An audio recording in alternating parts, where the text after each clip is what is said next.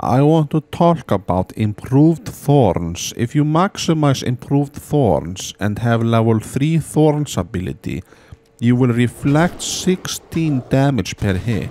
As you see in the video, I aggro 4 mobs by mistake. I underestimated the aggro range of the green monster.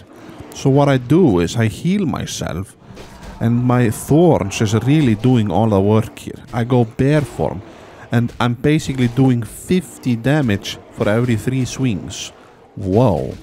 Do you know how much damage I am doing with my improved Thorns? It's off the charts. It's like, whoa dudes, the highest DPS ever. Improved Thorns and bear form.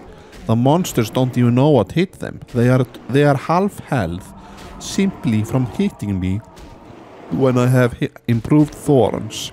They are going to report me for having such a good buff. Please don't ban me. I tried to kill this one, but he bring a friend. Damn. Dang it.